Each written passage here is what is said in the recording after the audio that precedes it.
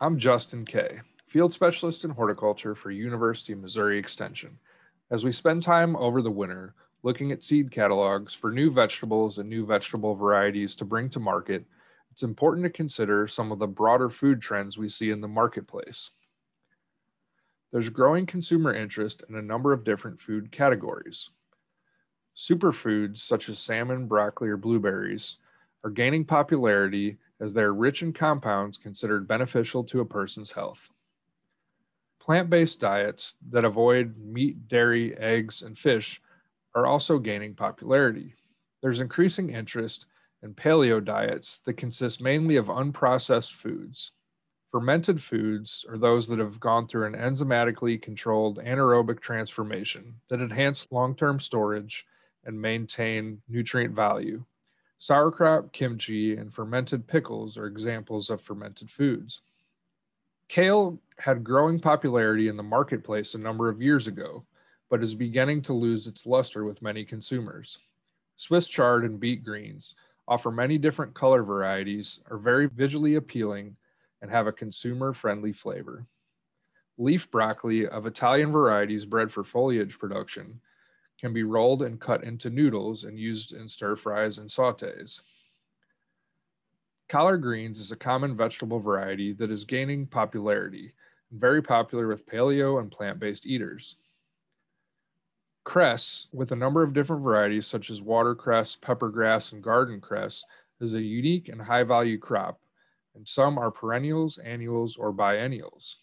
Greens with wild, earthy flavors include sorrel, a perennial vegetable in the buckwheat family with a lemony tart flavor.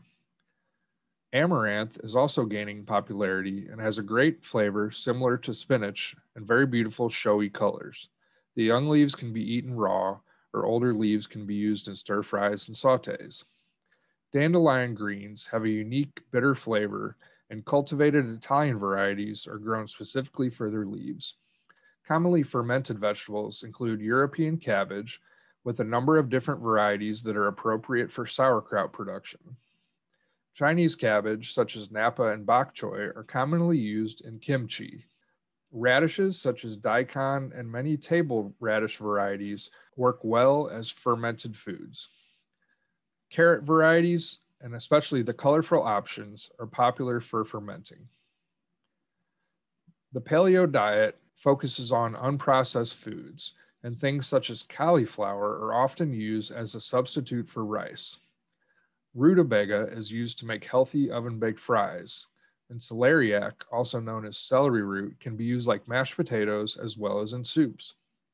Other trends to watch are snack sized vegetables, such as baby cucumbers, snack peppers, and baby squash.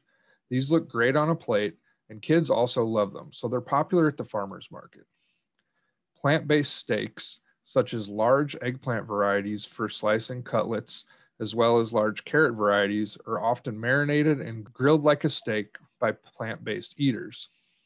It's important to start small and market appropriately.